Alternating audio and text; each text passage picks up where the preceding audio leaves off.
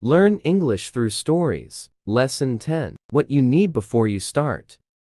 On Friday, we have an interesting conversation in our class. Our teacher has a question for us. She asks, "What was your first reason to learn English? Do you remember the moment when you started to learn English? When did you start to be really interested in the language?"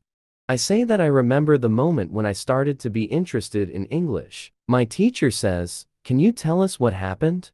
I say, yes. First, I have to say that English wasn't always my favorite subject. I started to learn English at high school. At the beginning, it was very difficult for me. I didn't understand the structure of the language. It was illogical to me. I tried to remember words. I tried to learn grammar, but it was very hard. When I finished high school, I was still only a beginner. I couldn't speak English, and I believed that I would never learn this language properly. I simply believed that English wasn't for me. Then something happened. I always liked music, and when I was 20, I started to listen to the Beatles. I wanted to understand what they were singing, so I started to translate their songs. Slowly, I understood more and more. Then I met two ladies from England on a train. We had a simple conversation, but it helped me very much. I started to believe that I could learn English. From that moment on, I was working on my English almost every day, and I was getting better and better. Then I decided to go to England and improve English here. My teacher thanks me for sharing my story. She also tells me, "Here is something very interesting about your story. You are still you. The first, you didn't have motivation to learn English. The second, you had a motivation. You wanted to understand songs. You can see that motivation is very important. When you have it, you can succeed. When you don't have it, it is very hard to be successful."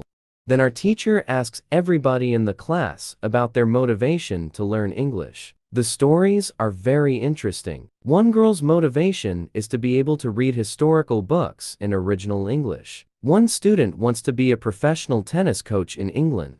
He wants to speak perfect English before he starts his career as a coach. One woman wants to work for a big international company, and she needs English for her job. I can see that everybody has some kind of motivation to use English in real life, or to get information from books. At the end of the lesson, our teacher asks us if we like English. I say, I didn't like English at my high school, but now I like it a lot. I can see how useful it is to know this language. Our teacher says, this is another important factor when you learn a new language. It is good when you like something which is connected to English. It can be people, music, culture, or history. If you like English, it is easier for you to learn it. If you want to be able to communicate in English, it is good to know 3,000 words or more. If you don't like English, it is more difficult to find time to practice enough to get to the level of 3,000 words. I can agree with my teacher. Now, not only the Beatles, but also my teacher and my boss, who is also English. I also like English humor. Now, it is much easier for me to find time to practice English every day.